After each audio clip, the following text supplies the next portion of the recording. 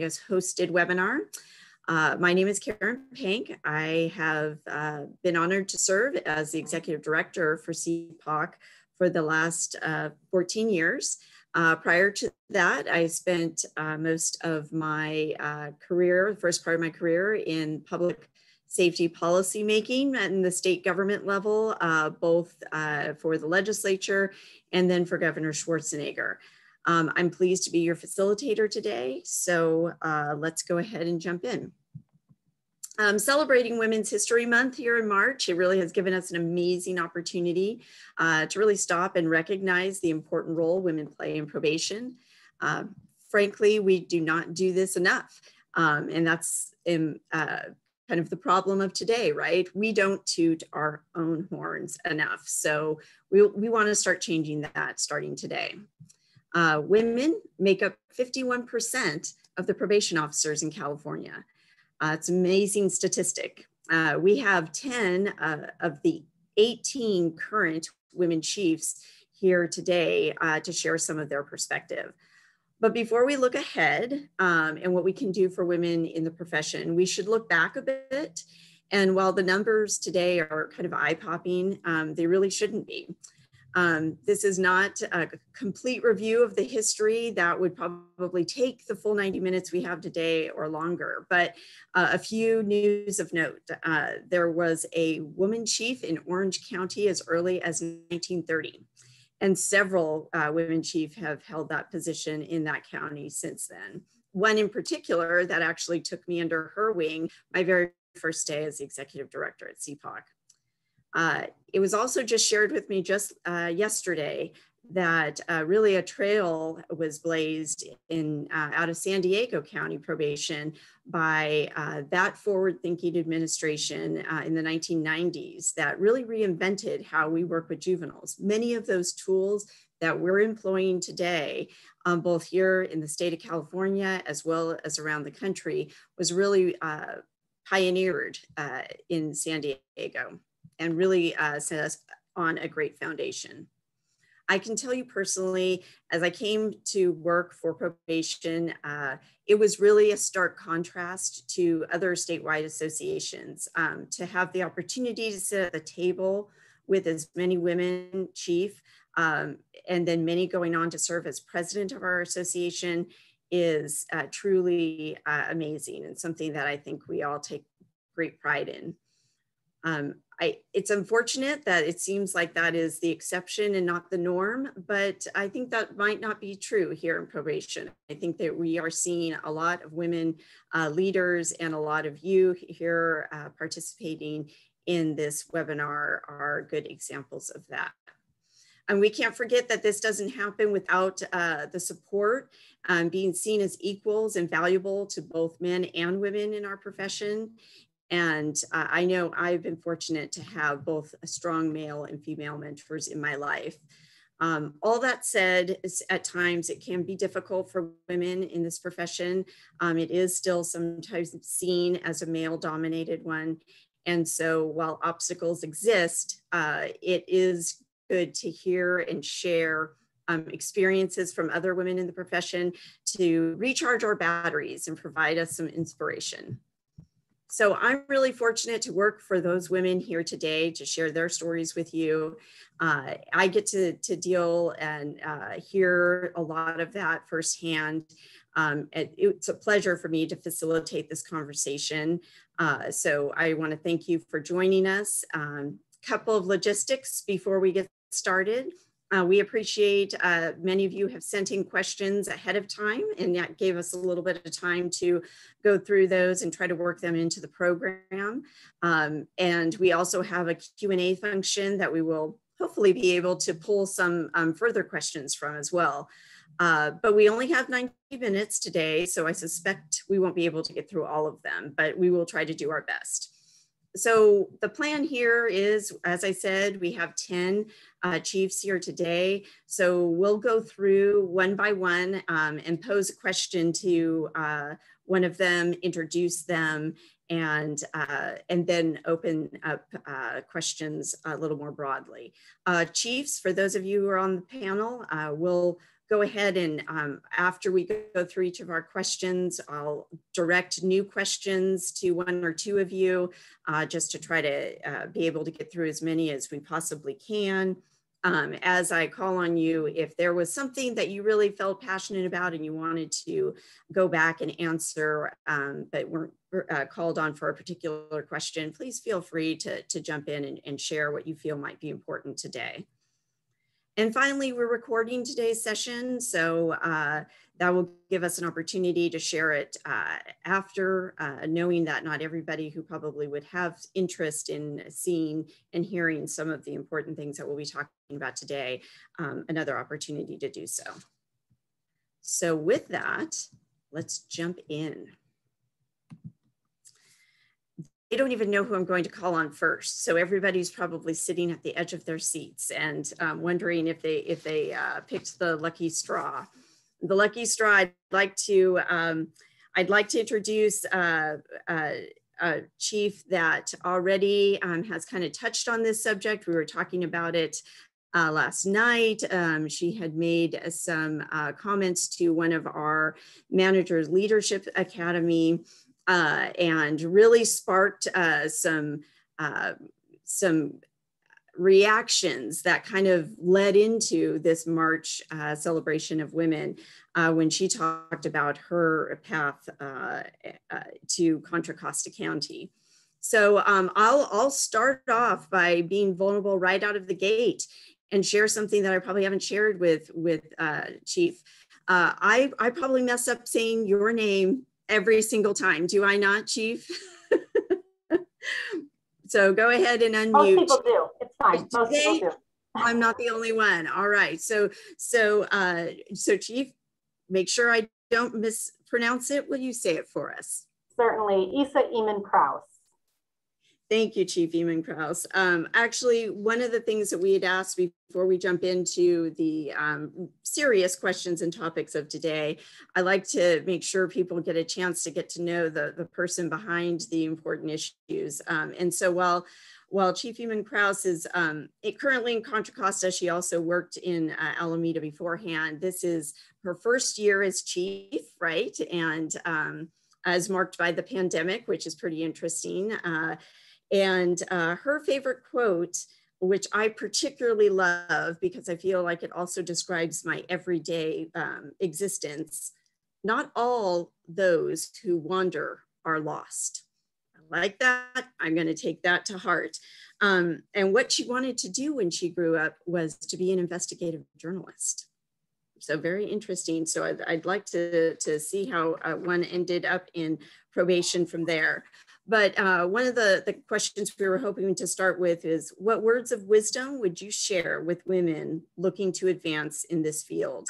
And how can they make the most impact in the role that they currently have? Thank you, Karen, and great question. And I have to say, when I was thinking about it, a few different things came to mind. So I will try and keep it brief. So all of the amazing chiefs on the panel today have ample time to speak, but a couple of things really came to mind. And one of the first ones, interestingly enough, was a quote that was on a water bottle that my daughter got me for Christmas a few years ago that said, "You grow through what you go through."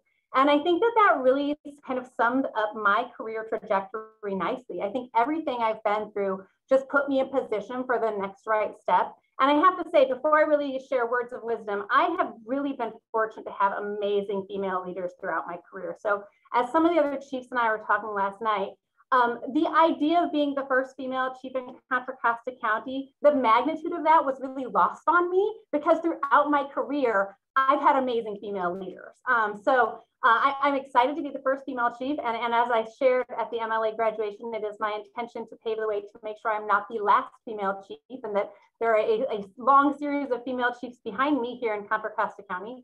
But my words of wisdom are really this. I really feel like you need to take calculated risks. You need to continue to challenge yourself. So if you're feeling too confident in your abilities or too comfortable with your routine daily tasks, it's probably time to seek change. Seek change in assignments, seek change in working location, push yourself to maybe interview or apply for a promotion that you don't know if you're quite ready for. Because I feel like when you start to become too stagnant and too complacent, you're not pushing yourself to move forward enough. Another piece of wisdom that I used to share when I would participate in mentoring programs to the people that were coming up and that I was mentoring was always try to say yes more than you say no.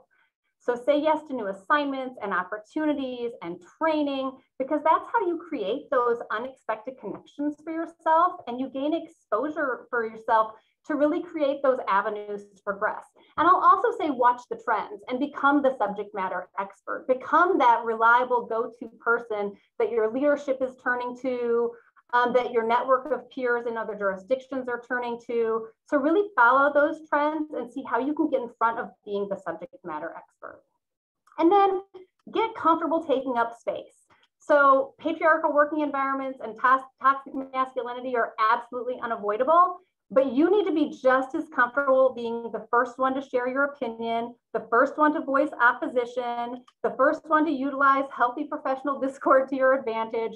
And don't ever forget that your contributions are just as important and that you deserve credit for your thoughts and your ideas and the work that you do.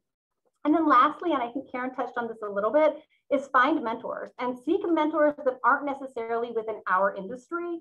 I had some really remarkable mentors outside of probation that really drove me to where I'm at now. I was running a system of care initiative in a community mental health center in Northern Indiana. It was a SAMHSA funded grant initiative, and that kind of dates myself, in the early 2000s. And I'd worked for the Department of Correction, and I'd worked for probation early on a little bit doing some placement work, and obviously as a juvenile correctional officer years and years ago in college. But I really had kind of put myself on a path to go into community mental health, but working with this system of care and working with the probation chief in the community I was serving really opened my eyes to all of the amazing work of probation beyond just what I knew from the county I'd worked in early on, the prevention work, the diversion work that really was integral to the work we do. And so even though I spent a good chunk of my career working in corrections, I knew that being on the front end of things was also something that I would be really passionate about. So again, find those mentors, and sometimes they may be in very unexpected spaces as well. Thank you, Chief. That was very helpful and a good way to kick off the discussion. So moving to the other end of the state, we'll go next to Chief Tanya Heitman, who will kind of express her expertise in 30+ years in probation, 3+ years as chief, which I would have guessed if anybody had asked me that was double that based on probably the amount of work we often send your way from CPOC.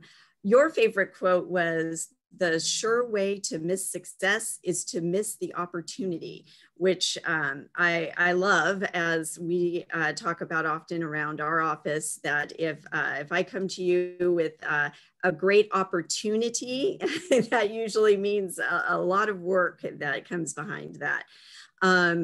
Your answer to the question about what you thought you might want to be when you grew up was rather lengthy, so I won't read that, as that can be kind of problematic in these kind of forums, but it did carry a common theme. You wanted to work with children. We hear that a lot, obviously, from a lot of people who are drawn to probation, so that may be a little bit of a clue as to some of your comments. But the question we had for you, and please feel free to add other thoughts as you will, but what were the best resources and support for you throughout your career to help you get where you are today? Thank you, Karen. I appreciate the opportunity to be on the panel today with such a great team of other women leaders in the probation field. As you said, this is really, we have a long history of it, of women in leadership, but the scale has tipped in our favor across the board in positions in probation. And I'm very proud of that, and I'm proud of all of the women across the state that are contributing to the field. And I really have to kind of build upon what Isa just shared. For my quote in terms of seizing those opportunities, as well as what has probably impacted me most across my career is saying yes when you wanted to say no, agreeing to a new challenge or a new opportunity when you weren't sure you were ready for it and you weren't really sure you wanted to do it. I've had the benefit of had my arm twisted, if you will, at times to get me to take on a new assignment or a new challenge that I wasn't so sure about. And those times when I reluctantly said yes and thought, oh, I'm just going to have to kind of get through this. I'm not going to enjoy it. I don't think I'm going to benefit from this experience, but I just have to do it. I've really proven to be those assignments that I learned the most from, that I gained the most wisdom from, had opportunity to develop new skills, and found that I enjoyed the most. And I think that that's part of our success as leaders as well, is when we're willing to step out, take a risk, and do something bold. And I would encourage all the women that are with us today to step out and be bold. And you may make some mistakes along the way, but that's okay. That's the way that we learn. If you are finding that you're comfortable in your position and what you've been doing, then you're probably really not giving your full value to the organization and to the field. It's when you're feeling a little bit wobbly and unsure and you're trying to test out some new skills that you probably are going to learn the most and benefit the most. And those mentors that can encourage you to do that and prop you up when you need it are the ones that I found very helpful over the course of my career. Those that could be honest and let you know when you had some shortcomings that you needed to work on. Didn't necessarily want to hear it always, but can truly say that I benefited from it. And I'm glad that there were those around me that were willing to be honest with me, as well as encourage me and kind of prop me up along the way. So I know that some of it is kind of same message as what Isa shared, but I think that that is kind of the wisdom behind it, is when you're hearing those things from various leaders, you really do have to stop and think, am I fully benefiting from their advice? So be bold is what I would say. I like that. Well, I say I like that, but you're very good advice, because actually nobody really likes to be told to be bold. It is a very, can be very scary, right? But that is how we move forward. That's how we learn, and important advice for probably women more so than ever at a time like now. So thank you for sharing that, Chief. Chief Fletcher from San Francisco Adult. We share a lot in common. One, our names, which I don't know a ton of Karen, so I always find that really great. So I appreciate that. The other thing we shared is that you thought you wanted to be a lawyer when you grew up. So that is also very interesting. You have 31 years in probation, and I'm sure I will get a talking to by all of the chiefs after this to say, why did you make me tell how long I've been in the profession? And so I apologize up front. But I said how long I had been working for you guys, which I had to ask for help in remembering. Years as a chief, 6. So that's quite some time that you've been with us, and really we appreciate that. But also, interestingly enough, you had also been in a couple of different counties, Santa Clara and now San Francisco, and a short time at the federal probation level. So that's a new twist. Another favorite quote: "Well-behaved women seldom make history." I love that one. So tell us, why is it important to have women leaders in probation? Thanks, Karen. And this is such a great platform to be able to share information with my colleagues on this call, but with all of the staff out there in probation that are looking for opportunities. So I thank you very much for putting this together. You know, probation and corrections historically was very male dominated. And now we know that 51% of probation officers are female. So we've come a tremendous way in the history of probation. You know, when I began my career in 1989, some of the female mentors that I had would tell me about the times when they were hired and they would only be allowed to work with kids on the juvenile side, that they didn't think women could appropriately engage with adults on probation. So we've made tremendous strides, and I think it really is about the skill set that women bring to the industry. We have unique skills, and we certainly use them to better serve the population and the families that we serve in the community, but also our staff.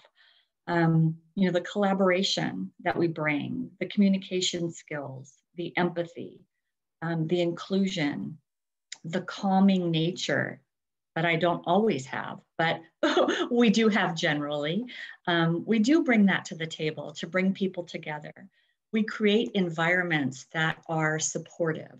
And not to say that our male counterparts in probation don't offer some of those same skills, but I think coming from the perspective of a female in this industry is so important. And we really do have the opportunity to nurture people and to pull people forward, to really give advice, to support people in a way that comes just from a different perspective. But I think overall it's about the balance, right? Our industry has shifted over the years to being more about corrections and punishment into a more rehabilitative and supportive environment. And I think women play that key role in that effort.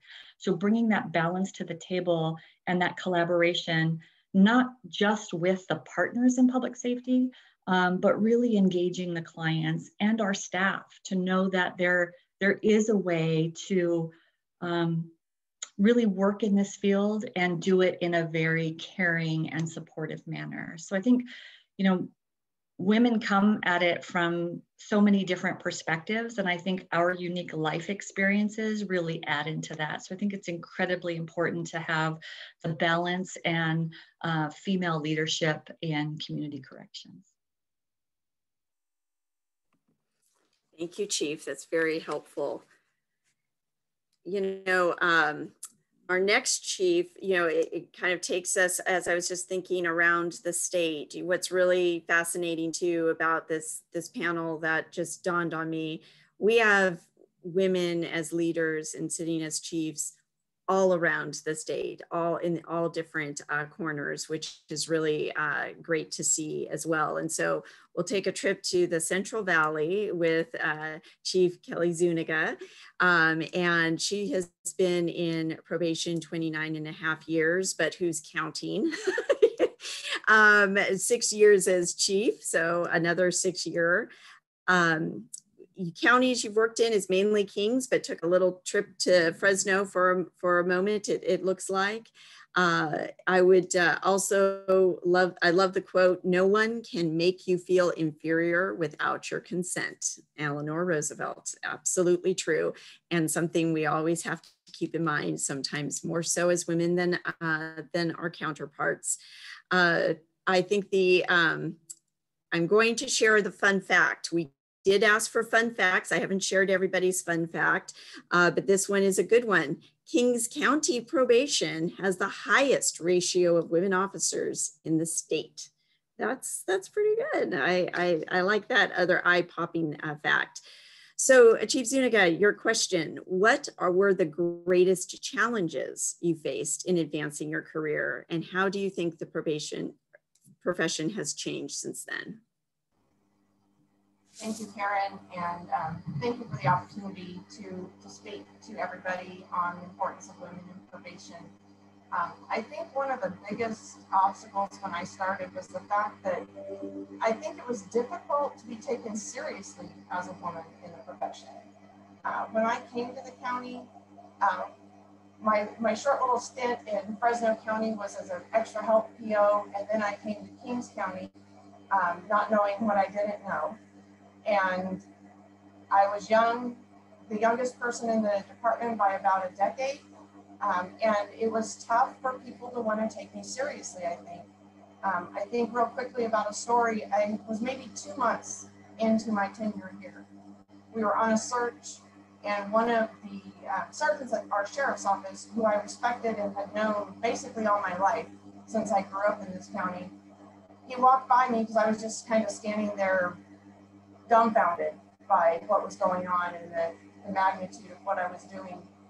And he called me prissy. And I determined right then and there, I would never be called prissy again.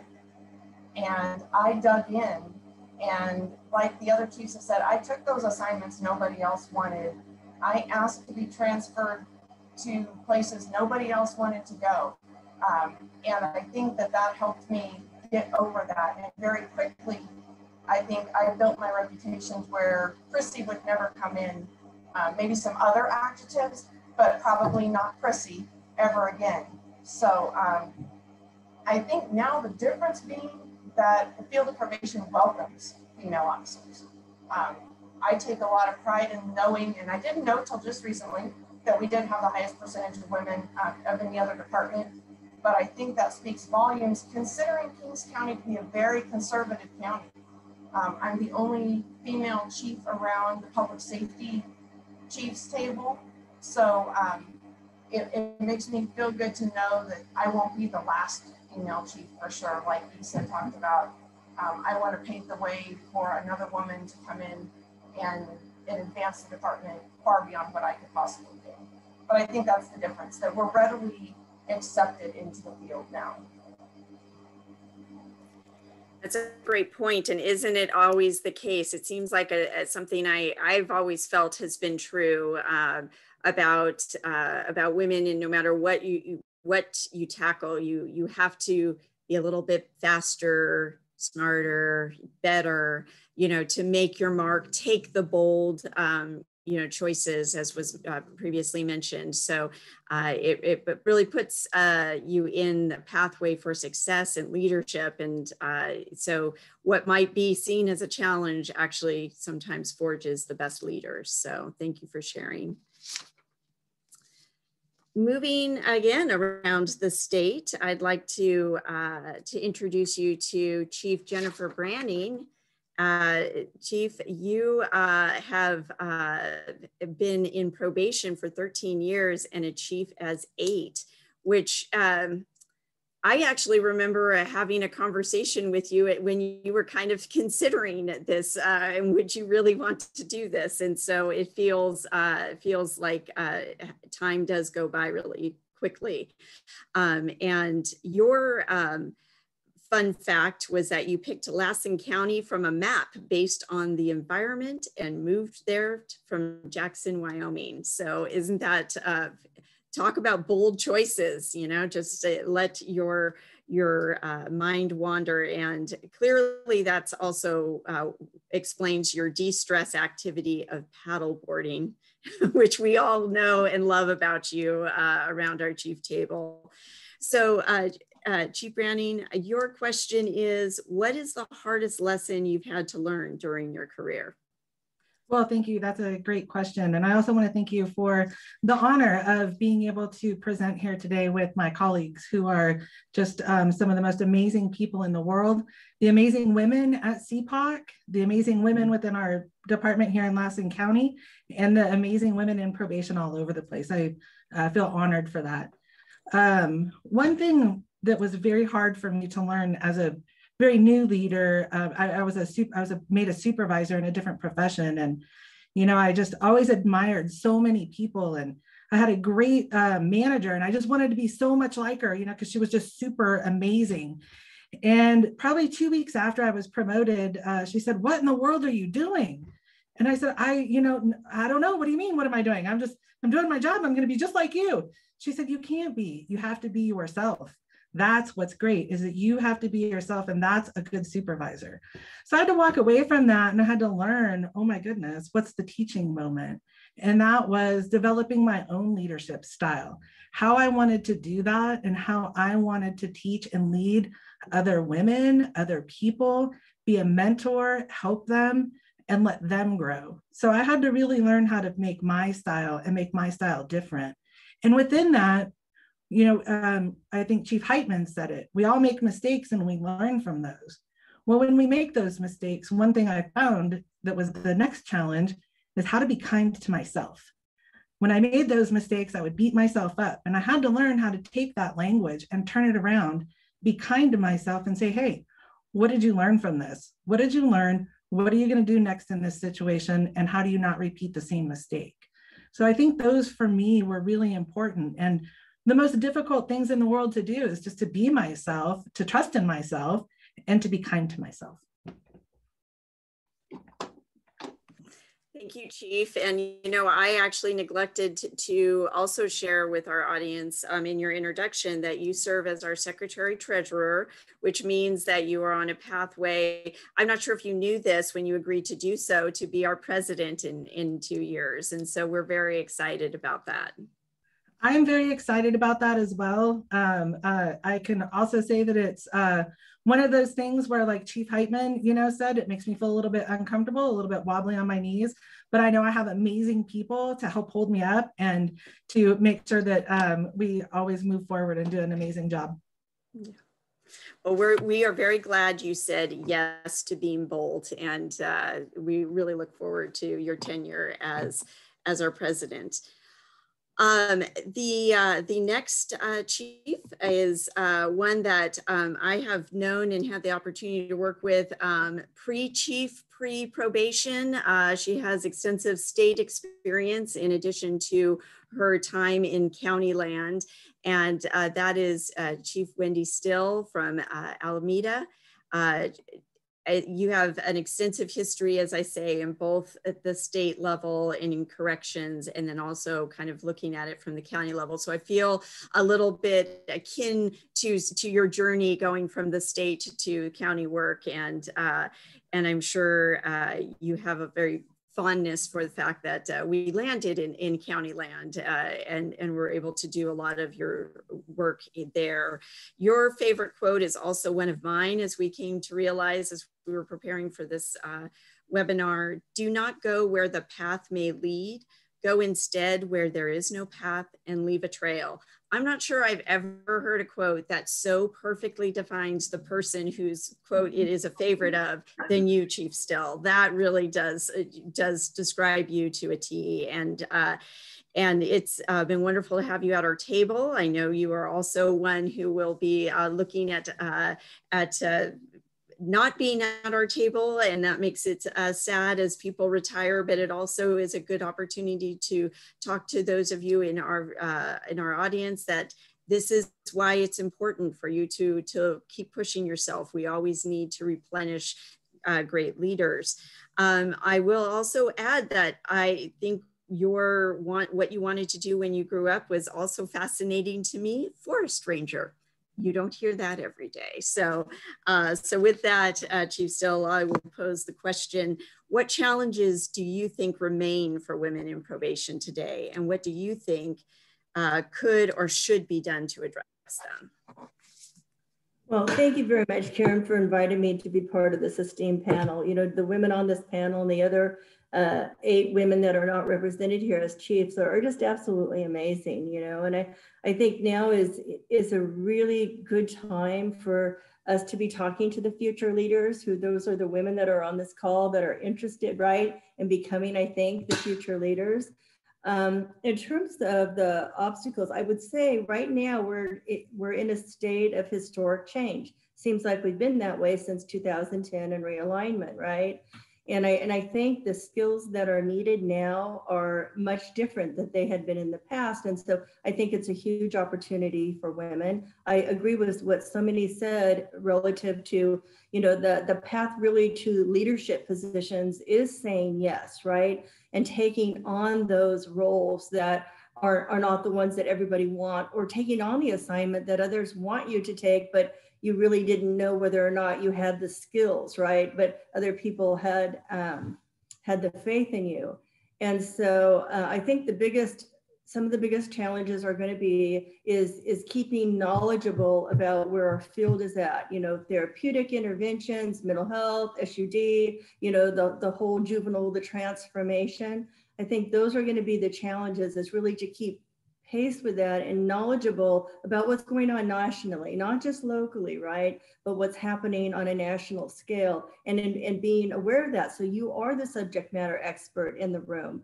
And I think also a challenge will be with your other public safety partners, as well as your behavioral health, your health partners and such, is being able to be the voice in the room that helps your partners move along with as progressive as probation is, right? Knowing the other public safety partners in the room is certainly generally the presiding judge, the district attorney, and the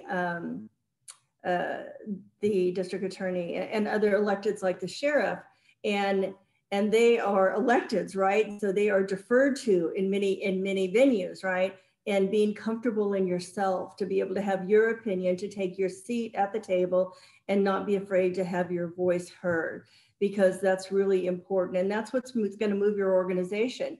You know, your probation is at a crossroads too. We're either going to thrive, or with this whole pushback on law enforcement, right? You know, in terms of defund police, we need to make sure that we're separating ourselves from that and help educate locally within the community. What's our value add? Who are we? What do we do? Which we just go out there and do really great work, but we don't tell our story enough. And I think that will be one of the challenges. But I think, you know, women have the skills, you know, which is the listening skills, also the communication skills. There's a study I love, you know, it's an older study now, but for every one word that a man says, women speak 7 words, right?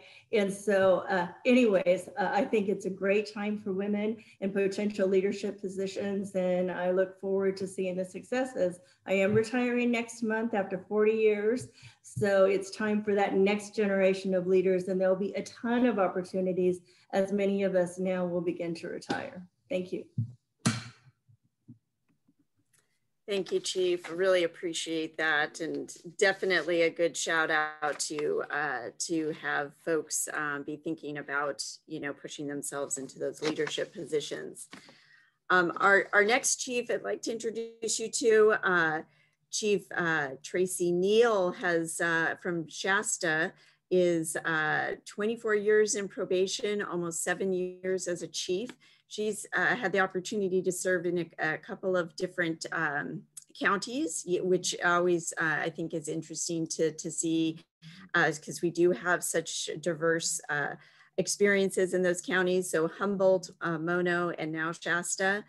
I always think of Chief Neal as one of the toughest, chiefs on our block, so to speak. She really has to always, fight for probation and does so eloquently. So I have to say, I always love the fun fact that she also added to it, which is she loves to sew, stitch, and quilt. And I actually share a lot of that as well. Nowhere near as good as she is by it, but I definitely think those types of things help you relax. And that's an important thing for women, especially to keep in mind, to find those outlets. So Chief Neal, question for you. Can you talk about your general advice for career advancement and taking your seat at this table? Sure. Thank you, Karen, and thanks for having me on the panel today. You know, with sewing and quilting and stitching, it's all about patterns, right? In what your eye can see, in measuring, in being strategic. And so I think there's a lot of similarities that I think makes me a great leader when I think about some of my hobbies and how I spend my time. I think when I think about your question, the biggest, piece of it is, I think what's super important for career advancement and what women need to be thinking is thinking globally. You know, we often think probation, public safety, or courts, we often think about those partners, but there are so many other partners out there in our community. And there is so much benefit to getting to know those partners, understanding their work, understanding how we connect and our work interacts. You know, it's important because, you know, you want to know what funding is out there, how a decision you make in probation could impact something at First Five or something at public health, or even with the school board. And I think doing that work and really getting to understand those connections is so important. You know, because a lot of times you make a decision, or somebody, you know, a leader in your department makes a decision and you don't really understand the impact, or when it rolls out, how it does impact other areas of the field. You know, as well as I think there's a lot of funding streams out there that, you know, you're not aware of unless you're partnering. Recently, I partnered with our First Five leader, and we were able to bring in some great training. And it's not a partner that I would normally think of. And so I think that's important. I think when you think globally in your community and even on a state level, it gives you an advantage to understanding political climates, in where you can be more riskier and where you need to be safer, where you can align. And so I think that's really important. You know, as well as you don't want to work in a silo. There's a lot of great stuff that needs to be done in our community and a lot of areas to advance. And I think when you're thinking globally and just outside of your normal box allows you to be creative and do a lot of good work in the community and make the most impact. You know, and as you're thinking globally, I think it allows you to build partnerships in relationships with people in the community, which you got to do that work. You have to have relationships and build those with others in your community. You got to do it on the front end, because at some point you may need to partner with them, or you may need some assistance, or you may have somebody come out of the woodwork that you partnered with at the public health board that, you know, is talking probation all of a sudden at a school board meeting. And so it's just really important. A few other areas that I think are good areas to focus on for career advancements is having goals and setting pathways, being able to talk about your passion, being able to talk about probation, you know, to others, I think is very important. Being able to talk about the data and the good work, I think in a passionate way is important. And I like, I think I've heard it from a couple different people, you have to take chances. You know, being a leader in probation isn't safe. It's not a safe area. And sometimes you aren't the most popular person in the room, and you have to be bold. You have to be, you know, take those chances, and you have to challenge others, you know, where sometimes you're going to feel uncomfortable. So I think those are the areas that I think are important for people thinking about wanting to be leaders in the field, you know, for them to think about. As usual, all great points. So, and I love the story about, you know, patterns and kind of that for the very first time, it makes so much sense to me, and it can be my good excuse when my husband laughs at me for sitting in the corner and doing something related to sewing. I could say it's for my job. I need to be thinking strategically. So, so that is good advice. That's something I can take away with me. Our next chief I'd like to introduce is Chief Julie Baptista from Napa. I think we probably share a mentor over the years, and so I feel also a kinship to her. She has 25 years in probation and a year and 2 months as a chief. So, so one of our newer additions to our table.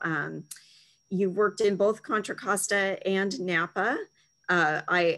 I really love the fun fact that you can whistle through your fingers louder than anyone you know. We won't ask you to do that here because I don't know in the virtual environment how that will go on Zoom. So we're going to take your word for it, but that sounds like something once we're back in person, we might have to test out.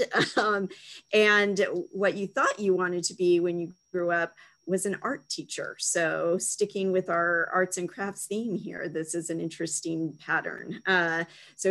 Chief Baptiste, I turn it over to you with your question. I guess that'd be good if I asked it. What is the importance of mentorship in the field? How does one go about identifying and engaging with a mentor? Thank you, Karen, and thank you for having me on this panel. I look around at my colleagues, and I am honored and humbled to be here on this panel.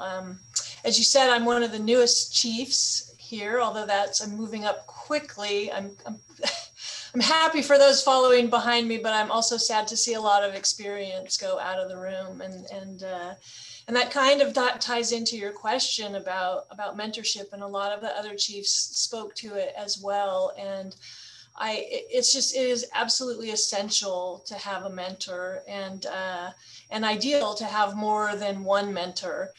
I look back over my career, and I've had many, and some of those mentors, I don't know that I really knew they were mentors at the time, just people I really had a great deal of respect for and watched and learned from. I've had mentors that I have chosen myself and asked to mentor me. I've had mentors assigned to me, and just even now I look around, and I listening to the wisdom in this room, and I just have all these questions that I want to ask the women here that have had so much experience. I think when you choose a mentor, it's really important, and a couple of the other chiefs touched on that. It's vital that you find someone that has different views and different style from you, and the wisdom to recognize your emerging style if you're early in your career, and can really work with you to bring that out, and someone that can really help you learn from the experiences that they have, and help you recognize when you should learn from the experiences of your own. Someone can challenge you and gently point out your mistakes, or sometimes not so gently. I've had that experience as well. When you choose a mentor, I would recommend, for me, I look for someone that I have a lot of respect for, and then I encourage people to think about who you seek out. When I worked closely with foster youth, we used to ask them a question to help them. Who do you call? Who do you call if you need a ride? Or who do you call if you need advice? Or who do you call if you need money? Or who do you call if you've done something you're not proud of? And I think when we choose a mentor, we should ask ourselves similar questions. Who do you call for different situations? And I think that can help us guide our choices, so that we have someone that really helps round us out. Yeah, I think that's really where I would say it's important, and have a lot of mentors for different areas. They're just in probation, there's just a wealth of experience and knowledge, and willingness for people to help promote others in this career. So. That is really good advice. I think, sometimes we think, oh, you need a mentor, right? Who's going to have all the answers? I don't think any one of us knows one person that has all of the answers, or all the answers you'll need. So, and to be yourself, as Chief Branning was saying, and not do it just the way your mentor might, it's helpful to have more than one in that part of the process. That's really good advice. Thank you. Moving to a chief who always says, "Oh, you must hate it when my cell number comes up on your phone," but it's quite the opposite. I love to get to sit and talk about the question at hand, and then the 10 things that we talk about after, because I always feel smarter after I get off the phone with Chief Laura Garnett from Santa Clara County, who is next up on our list here. And she has 32 years in probation, 6 as chief. Those are the class of 6. I realized that must have been a special year, or something was in the water for the women chief at the 6-year mark. She has served in Santa Cruz and Santa Clara. Her favorite quote, which is something I feel like it really also feels very much like something I should be living every day: do the best you can until you know better. Then when you know better, do better. I feel like that is definitely the time frame we are in these days. And what you thought you wanted to be when you grew up was a veterinarian and then a pilot. I think that says a lot about our Chief Garnett. So, Chief, your question: what are 3 things you wish someone would have told you at the start of your career? And if I had to put money on it, you might have 5. Okay, that's just scary because I have exactly 5, so that's freaky. Hi, everyone. Thank you so much for including me. And I also feel very honored to be surrounded by such esteemed colleagues. So just real quick, I was going to be a pilot, so I didn't apply to college because I took the Air Force test and I did super well on it. And so that was my plan until they told me that females couldn't be pilots. But I was welcome to join the Air Force and they would give me a lot of things, but I couldn't fly planes.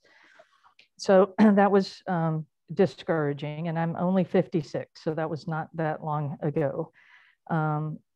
So partially because of that experience, here's the things that I would say. Don't hide or minimize who you are to help others be more comfortable. If you're a parent, don't be afraid to talk about and prioritize your kids. If you fall on the LGBT spectrum, don't be afraid to say that. Don't let other people's uncomfortableness define you. I think for women, that's something that we just all need to remind ourselves every day. Clients are experts on themselves. Honoring that, listening to them, and supporting their healing is as much community safety as a search that results in gun seizures. Camaraderie is extremely important, but your integrity and reputation is the most important. So if you make a mistake, tell the truth, own it, and move on. Never compromise this. Surround yourself with people who you trust to tell you the truth, not the gossip, but the truth. Don't be swayed by funding opportunities or political pressure. Know what your values are and don't compromise them. Compromise everything else, but not your values. People respect that even if they disagree. And finally, everything is supposed to change and improve, and we should change too. And that's a strength and not a deficit. And that really is my number 1 thing, because it was just instilled in me that we were experts and that we were right. And I really, really, really believed that. And then I thought when we changed that it meant we were wrong, and it didn't mean we were wrong. So that's my number 1 thing. And again, thanks so much for including me. I love it. I love a good list. So you're also right there, you know, kind of speaking to my heart. So thank you, Chief Garnett. You know, last but not least, and I kind of rearranged the order because I thought this would give me an opportunity as I introduce this next chief, because this chief is also one of our newer additions to the chief chair. And was probably one of the last chiefs that I had an in-person, in-depth conversation with, because this time last year was our board meeting, and it was just happening before the statewide shutdown. And Chief Katie Miller from San Francisco Juvenile was fairly new in her appointment in that chair, and I had an opportunity to meet with her and talk to her because I didn't know her beforehand. And was really, really excited about it, and just all the different things that I was learning from her and thinking, this is going to be great. This is really exciting. I can't wait to see her again. And then we shut down. So, I am looking forward to the day where I can see all of you again. But I thought that was interesting that you were one of the last in-person conversations I remember having before the shutdown. So Chief Miller, you are, as I said, one of our newer chiefs, and you have worked in San Francisco and San Diego, but in different capacities, not in the probation world in all cases, which I think is also something that happens quite a bit in probation, and is a good thing at our table. At times it kind of gives us, more information, more perspectives to further improve the profession. I love the quote, "Never forget that justice is what love looks like in public." And I cannot get over your fun fact that you once won a Harley Davidson motorcycle in a charity raffle. I think we will all want to know where it is, and at this point in your career, but maybe you can save that in your question here. But what motivated you to pursue a career in probation? Well, thank you. Thank you, Karen, for such a kind introduction. I also am looking forward to the day that we can actually talk in person and not just me calling you at strange hours to complain and for support. Thank you to everybody for being on this panel. It's been so helpful to hear everybody, an awesome group of women. Like Karen said, I haven't had a career in probation, and her question to me was what motivated me to pursue one. I think I would say it's kind of what Chief Eamon Krause said. I said yes about a year ago to a sort of calculated risk. But I'm a first-time caller, long-time listener around probation. So I'm going to talk about what motivated me to pursue a career in justice, and especially youth justice. And I realized this is kind of like my 5-point manifesto, like to Chief Garnett's point. I think I also deal in 5s.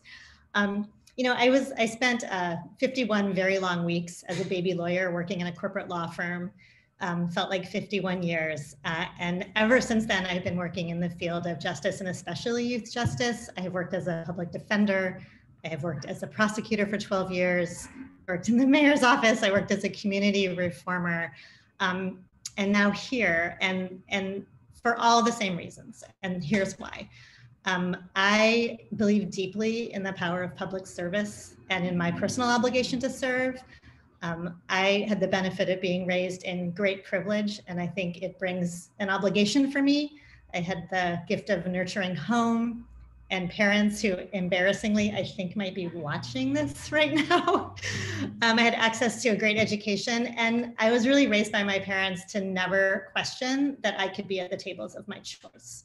And I think that's hugely important for me in every part of my career, because I have often found myself in very new, uncharted territory. And I think it's also really important to always remember when you are raised in privilege that you have to bring humility to those tables in many, many ways. I also believe deeply in the promise of all of our kids and the, frankly, enormous return we get when we invest in their wellness and their future. I believe, and Karen and I were just talking about this maybe late last Friday night, that everyone should have a good experience with government. Government of all kinds, and especially the justice system. I think people should experience it as a force for good. My own youth experiences taught me to trust school and police, and that they worked for my well-being and in my service. I think those systems should work for all of us. And until they do, I don't actually really think they work for any of us. There's a George Washington quote. It's in Hamilton, so this does not make me well-read. It just makes me a show fan. But George Washington has an amazing quote where he talks about the benign influence of good laws under a free government, and that is very meaningful to me in my work. I also believe in the power of relationships, and that collaboration and connection actually make us greater than the sum of our parts. And I say all of these things because I would say my final belief is that I actually think probation, and especially juvenile probation, is the best place to put all of these beliefs into practice. It's why I'm honored to be here. It's why it feels so right for me in a time and space in the world that feels so hard and wrong in so many ways. But I'm really honored to be here, and I'm honored to be here with these amazing women today. Thank you. Thank you, Chief. I can see all of the heads nodding, you know, as we're talking, and, you know, there's so much, you know, I think everybody is sharing. This is why I kind of thought this format would actually work. I can tell you a couple of folks thought you can't have 10 people on a panel. This isn't a panel, but you know, I knew that the viewpoints, the information, the questions, they would have a similar theme, going back to the patterns as mentioned, you know, earlier, but be enriched by some of the different voices. And so really appreciate all of you participating and our audience's patience in allowing us to kind of try out this new format. We did receive a couple of questions, so now we get to really do the speed dial kind of part of our program today. And so you all see who can quickly hit their unmute button maybe, and don't all feel like you have to speak at to answer you know, the question. I think that will seem a little bit repetitive if all 10 of you answer the same question, but if you wouldn't mind, just kind of, if something speaks to you, feeling free to jump in.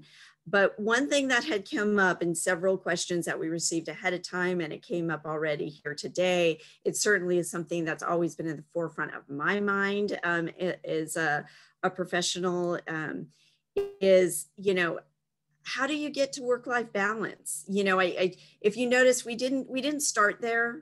And that was purposeful in my opinion, because I feel like that kind of sometimes is like the thing that people use to handicap women in a career or a profession.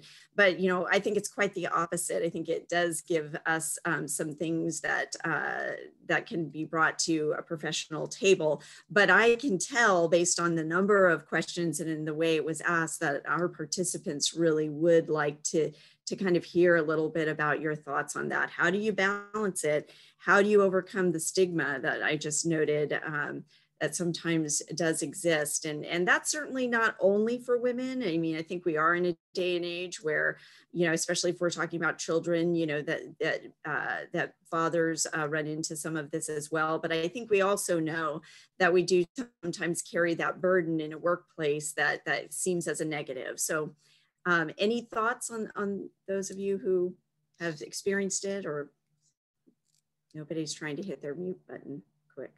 Don't make me call on you like a teacher in class. I'll jump in just real quick, because I also went through years of infertility treatments in the same department that then I had kids in. And so that was also complicated in a small department. And it was, I mean, I just have to tell you, it was really, really hard. It's like, if I had to pick up my kids at daycare, people would audibly sigh.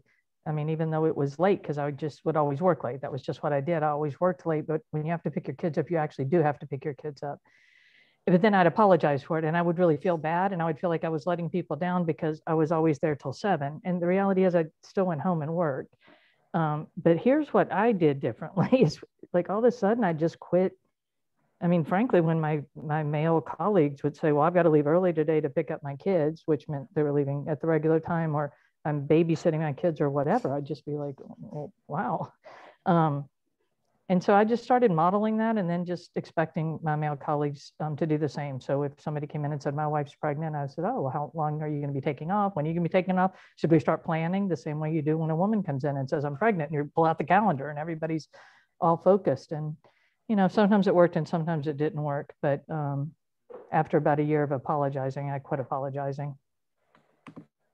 Kind of a theme, right? Not to apologize for being a woman, not to apologize for, you know, needing to find that work family balance in whatever way family manifests for you. And it's definitely it's hard. I mean, I know it's hard. I too, right after the birth of my daughter, I would go back and I would leave at, you know, 5.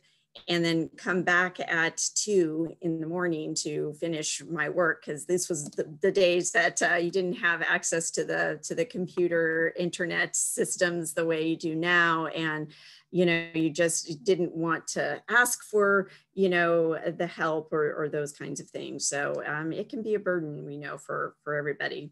Other thoughts? Anybody have anything else they want to add? So I would just want to add that for those of you who are earlier in your career out there listening, your kids grow up fast and you don't get that time back. And I would say that's probably, if I had a regret, it's that when my kids were little, I didn't realize how fast that time was going to go by. And one of the first facilities that I was assigned to as a superintendent for the Indiana Department of Correction was an hour and a half from my home base, and I was nursing my infant son. But I couldn't say no, because it would have been professional suicide. It was a governor appointment. And if I didn't say yes, they'd turn it over to someone else, and I wouldn't get that opportunity again for who knows how many years. So, you tough it out, you pump, you drive in the snow, and et cetera, but you don't get those days back. And so while I cherish my career and I love that facility that I worked at, you don't get the time back. So try and set healthier boundaries for yourself early on than I clearly did. Get to know what your administration does and doesn't support, and also try and surround yourself with the best support network, both of internal colleagues and friends and family at home that can help you, but really do realize that, your family needs to be first. I always say when I'm speaking to new employees that this career can chew you up and spit you out if you're not careful, and don't let your family become a casualty of your career. And I'll say I couldn't agree more. Family is very important. Emotional wellness is important for us as women. And so is balancing, your career with your life, spending, quality time with other people outside of the profession, with your family. That is really important. And one thing that I find that I do a lot is I go somewhere and I go paddleboarding in places where there is no cell service, and there's probably nobody else around except for the people that I'm with, so that I am actually present and I'm actually there, and I get that time away. I get that time unplugged, and I get to just see some of the goodness that there is outside of work and being in touch with other people. So I think that that's really important. And I think that we should encourage people to do that more frequently. Unplugging is really, really important. Chief Baptista, I thought I saw your unmute button hit.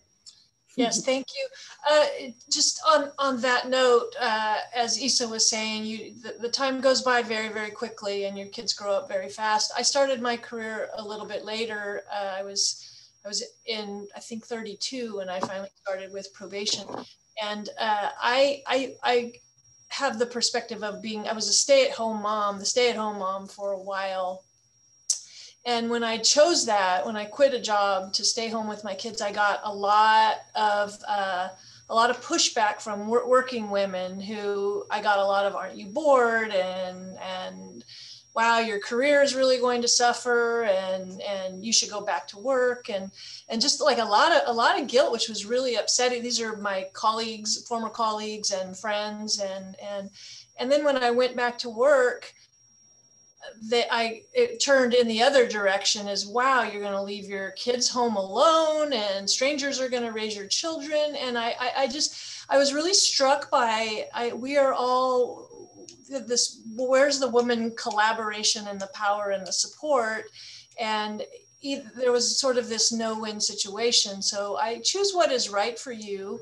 If you're solid and you're on a career path, stick with that. If you need to take time off, do that. The career will wait. The time passes. Do what's right for you and your family, and don't take into that outside guilt. And then as sisters in the movement, let's be very careful to judge other people's choices and what they do, because it was really alarming to get that feedback from both. And as you can see, my 10-year hiatus did not affect my career. So exactly. I was going to say something like, oh, did you call them up when you got to the chief job to say this didn't turn out so? Exactly. And Chief Garnett's advice is so just own it. And no, I need to do this for my family. And I think early on for some of us that was much harder. I think it's easier now.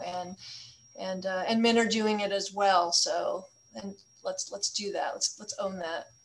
Right. I think that's a great advice, especially for those in a leadership role, management role. You know, it's, you know, I think often at some point in our careers or lives, maybe a male boss was doing something nice by going the extra mile to help out the mom, you know, and instead it should have been the same for the father, the mother, the male, the female. It doesn't matter. It's supposed to be a work-life balance, and it's not that you need something extra because you're the woman in the situation. So it's really really good advice. I think that a lot of folks were really interested in getting some answers to. So thank you for sharing that.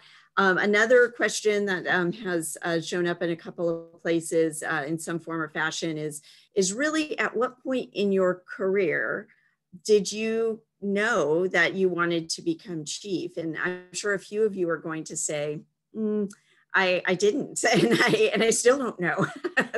but I suspect that's not true in total. But what was that point that kind of made you think that either you could do it, you wanted to do it? And I'm sure our participants are thinking, when should I be thinking about that? Or if this is really a career choice for me. So any thoughts on that? Karen, can I just add a thought? This is Wendy. Please. I never, ever intended to be a chief. You know, 30 years in the prison system and executive level, and had an opportunity. And this is what happens a lot of time. My phone rang, you know, and said, hey, would you think of coming in? That happened in San Francisco, and then it happened in Alameda. But what I realized is that I really wanted to have the opportunity to prevent people from going to prison rather than trying to reform and rehabilitate inmates once they were in prison. But I think the important thing of that is to really understand women transferable your leadership skills are, right? And to not be afraid of taking on that role. I did things that I never thought: chief of regulation and policy, chief, you know, managing a $9 billion budget, you know, with CDCR. And so it's really, you know, listening to what your passion is and knowing that you can do it, because the only reason you can is if you put a barrier in yourself. And I will tell you, so rewarding, you know, that I have never once regretted. Quite the opposite, where I really felt kind of handcuffed within the prison system, such a bureaucracy, but then being able to go out to be the chief, right? And the only thing that stops you when you're chief is how creative you are, you know, how good are you at building relationships and listening to your staff and your community, right? And so anyways, I never knew I wanted to be chief, but I have found it to be probably the most rewarding experience in my entire 40-year career.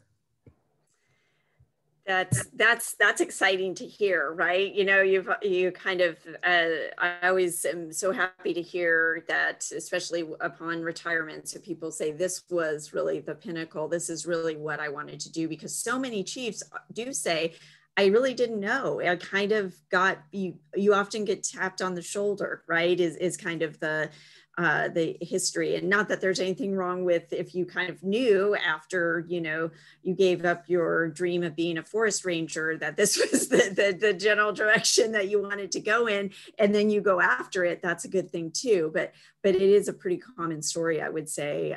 Many chiefs, and probably more so in the female, didn't really set out to be chief usually. But any other thoughts on that from others, or have different experience? I'll jump in there, Karen. Oh, yes, Chief Hyman. You know, every step along the way, I think I stumbled into the next opportunity. Truly, coming into the field of probation, I honestly didn't know what I was getting into when I applied for the job. It was back in the day where you looked at the classifieds. I know many won't be familiar with that experience, but I responded to a classified that didn't say anything about probation, didn't say anything about peace officer or law enforcement. It talked about a 24-hour institution working with adolescents. And that was something I had done before at a psychiatric hospital. And I just kind of stumbled into it. And when I realized what it was, I thought, oh, I'm in over my head. But every step of the way, I committed to the step I was at, to be the best that I could be in whatever position that I was in. And I think there's a lot of different paths to being a chief, as you mentioned, some that set their eye on it and work towards it. That's a admirable way to have it happen. But if you happen to be somebody that stumbles into it along the way, that's okay too. As long as wherever you are, you're giving it your best, committed to advancing your skills and giving back to the position and the profession as much as you can. Oftentimes then, it's just going to lead to you being given those opportunities that maybe you didn't plan for or weren't expecting. The other thing I just have to say is that sometimes we do apply for promotional opportunities. Over the course of my career, there were times when I thought, oh, okay, I'll stick my name in the hat for that. And it didn't work out. I was encouraged the first time I applied for chief, I was encouraged by my retiring chief. She really wanted me to put my name in the hat. So I did, and it didn't work out. I didn't get the position. And I thought, well, that's fine. I am enjoying what I'm doing now. And I'll just keep doing what I'm doing now as best as I can. And then out of the blue, I ended up getting an opportunity for chief and wasn't expecting it, didn't apply for it, but was asked to take the job. So you just never know how these things are gonna come about. And I think it's about being committed to what you're doing and just keep doing the best that you can. And you never know where it's gonna lead, but it will always lead to good places if you give it your best. I think that's really spot on advice. Chief Miller, did you have some thoughts on this one too? Sure. I was trying to think of an eloquent way to say this, but there isn't one. For me, it was really like a put up or shut up moment. I had a lot of kind of thoughts and ideas and impatience about what I wanted to see happen in San Francisco's juvenile justice system. And then I was offered the opportunity to be in this space and do it. And I had to tell myself, if you don't do it, you need to stop kind of commenting from the sidelines, right? Like get in the arena, get out of the bleachers. This is the moment where you do it or you don't. And so it was kind of the nudge I needed. But I would also add to Chief Heitman's comments, I'm grateful for the jobs I never got. It worked out fine. For me, my path was the right path. And I think it's really hard to have that long view. And it's easy to look at it from later and see how much it all made sense. And sometimes it's okay to not feel like it's a straight path that makes sense when you're in it. Yeah, that's you know what it's starting to sound like to me, like you fall in love when you're not looking for it, right? And that does seem to be the pathway to chief. The other thing, unfortunately, showing my age, I have been in a lot of the trainings that are kind of training the next generation. You know, it used to be Command College. Now we have the Managers Leadership Academy and Supervisors Leadership Academy. And you know, when people are doing what's just been described here, others see it. And it almost never surprises me when somebody who has been in some of those classes that, you know, I've had the opportunity to interact with or work with, you know, like, yeah, of course they would have been chosen as chief. There's just, you know, staying focused on the job at hand and caring about doing it well is usually the recipe for success. Any other thoughts on that one before we I think we might have time for one more question. Karen, I think it's just really about taking advantage of the opportunities. And I know a couple of the chiefs on the panel have discussed that, but however you get there, whether you start out really wanting to end up in that spot or you fall into it, it's really about your reputation is who you are every single day, not when you're applying for the next step, right? So I think building that relationship with people in your business area and really taking advantage of all the opportunities for promotion as they come, I think that really tells you if you're going to be ready for the next step and if you even want to be ready for the next step, right? Because starting at certain levels, right? All the politics starts to play into things in terms of what you will have to deal with as a chief. And I think you learn so much along the way as you take advantage of the opportunities, but it's so important not to hold yourself back, to wait till somebody taps you on the shoulder and asks, right?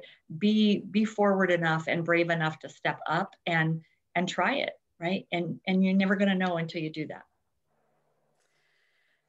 More great advice, because it's all out there to have. And we're getting a lot of comments about how inspirational this talk is for folks who are tuning in, and that really is, I think, the whole point of the month of March. It's the whole point that I know is really important to all of you around the table. I think that we once women do get into a place of leadership, there's been very few, no matter what the profession, who doesn't feel responsibility to help those, also get to the pinnacle of whatever they want in their career and life. And so if you give back, you really do see that the benefit of that. And I think women in probation in particular, I don't know, I've often asked, I have no idea what draws the best of the best to this profession, but it seems like we're really lucky in probation. First, your pathways are all different, whether it's chief or other people in probation. There's something special about probation. There's something special in the probation water about people who work for probation. And so I hope that everybody tuned in and enjoyed this conversation. I know it has been the highlight of not only my day, but my month, probably my year, even though it was virtual. And I think we've all kind of been a little tired of that. This gave us an opportunity to all just kind of share these thoughts in a way, and maybe we had 500 people or so different times on this call and or this webinar. So you've probably touched quite a few. So with that, any final comments before we draw to a close? Just really want to thank you all. I just really, I get to sit with you all quite a bit, and I feel really fortunate to have access to such inspirational leaders. It was really nice to be able to share that with others. So thank you again, and everybody have a wonderful rest of your Friday and enjoy the month of March. Thanks, Karen. Thank you, Karen. Thank you, Karen. Thanks, Karen. Thanks, everyone.